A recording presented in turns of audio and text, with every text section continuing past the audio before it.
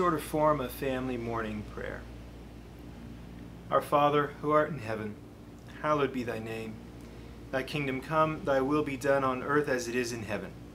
Give us this day our daily bread, and forgive us our trespasses, as we forgive those who trespass against us. And lead us not into temptation, but deliver us from evil. For thine is the kingdom, and the power, and the glory, forever and ever. Amen. O Lord, our heavenly Father, almighty and everlasting God, who hast safely brought us to the beginning of this day, defend us in the same with thy mighty power, and grant that this day we fall into no sin, neither run into any kind of danger, but that all our doings, being ordered by thy governance, may be righteous in thy sight, through Jesus Christ our Lord. Amen. O Lord, who never failest to help and govern those whom thou dost bring up in thy steadfast fear and love, keep us, we beseech thee, under the protection of thy good providence, and make us to have a perpetual fear and love of thy holy name, through Jesus Christ our Lord. Amen. The grace of our Lord Jesus Christ, and the love of God, and the fellowship of the Holy Ghost be with us all evermore. Amen. Jeremiah 27 through 13. O Lord, you have enticed me, and I was enticed. You are stronger than I, and you have prevailed. I have become a laughingstock all the day. Everyone mocks me. For whenever I speak, I cry out, I shout violence and destruction. For the word of the Lord has become for me a reproach and derision all day long. If I say I will not mention him, or speak any more in his name, there is in my heart, as it were, a burning fire, shut up in my bones. And I am weary with holding it in, and I cannot. For I hear many whispering, terror is on every side. Denounce him, let us denounce him, say all my close friends, watching for my fall.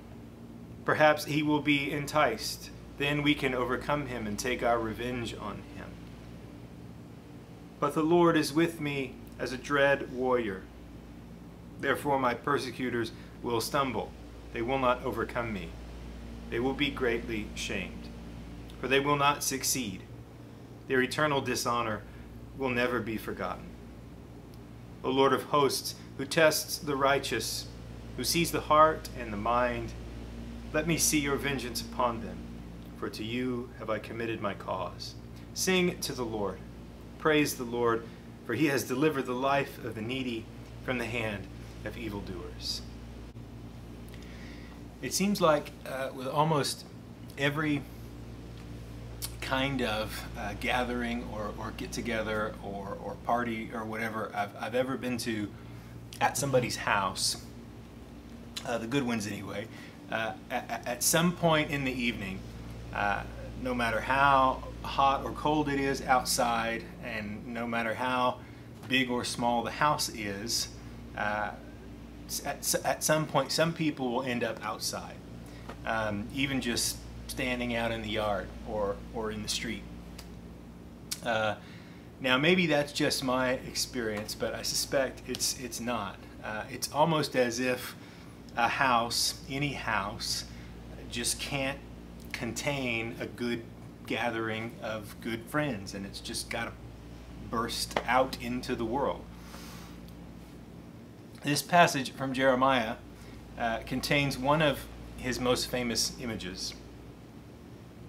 Jeremiah, unlike most of the rest of the prophets, wrestles with his prophetic calling, not just at the beginning of his ministry, but throughout it. And for the most part, has a pretty miserable time. He is rejected and despised. The story just before this passage that we read at the beginning of chapter 20 illustrates this. He's beaten up and jailed by a priest because he didn't like what Jeremiah was saying. In verse 9 here, Jeremiah pictures God's word as a fire burning in him, burning in his heart, burning in his bones. And so even though most of the time he does not want to be a prophet, really. He does not want to have to speak God's word to people, God's people, to those in power. And even though they usually don't care what he says or act on it, still, when Jeremiah thinks about giving up this calling, he can't, because the word of God is burning within him, can't be contained within just himself. It's got to break out into the world. It's too good and necessary and powerful not to be proclaimed. Probably in your Bible, this passage is set in lines. It's a kind of poem. It's very like a psalm. And there are many psalms that express similar feelings. One of those, I think, is our appointed psalm for today, this Sunday, Psalm 69. The psalmist there is, like Jeremiah, in a bad way. He is overwhelmed by his sins within him and by his attackers outside. And he says in verses 7 and 8 of Psalm 69, "It is for your sake, God, that I have borne reproach, that dishonor has covered my face. I have become a stranger to my brothers, an alien to my mother's sons." Then he says in verse 9, "Zeal for your house has consumed me." In other words, passion for the temple, for the worship of God, consumes him and eats him up. Like Jeremiah is burned up with passion to speak God's word. Now, this phrase from Psalm 69 might strike you as being familiar, because in the Gospel of John, chapter 2, when Jesus is cleansing the temple, driving out the money changers and saying, "Do not make my Father's house a house of trade," John writes that Jesus' disciples remembered that it was written, "Zeal for your house will consume me." So passages like Jeremiah 20 and Psalm 69 point us forward ultimately, of course, to Christ himself. And the New Testament invites us to see Christ and what he's up to through the lens of these Old Testament texts. Jesus is a kind of new and better Jeremiah. Like Jeremiah, Jesus is a prophet whose prophetic message often specifically concerns the coming destruction of the temple. Jeremiah prophesied about the destruction of the first temple. Jesus prophesies about the destruction of the second temple. Jesus, like Jeremiah, is full of the Spirit.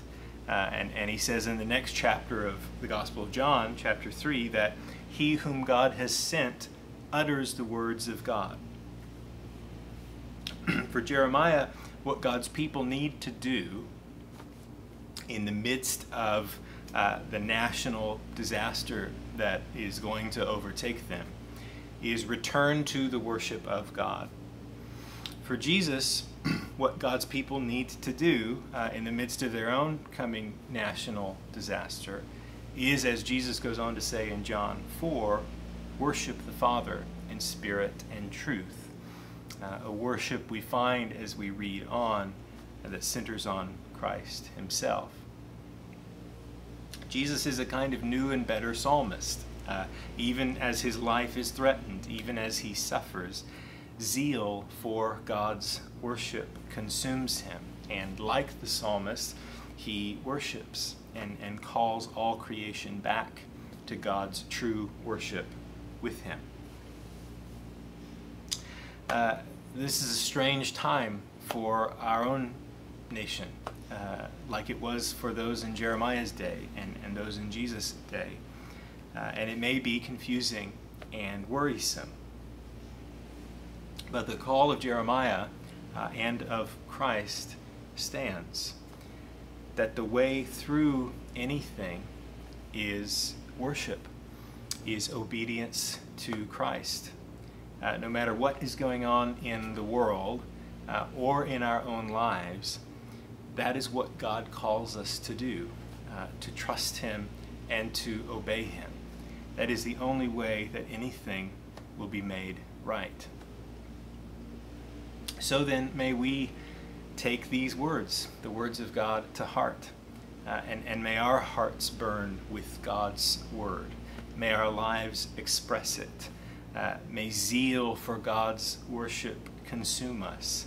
And may we look to Christ, himself the Word of God incarnate, and remember that through him we may say with Jeremiah that the Lord is with me.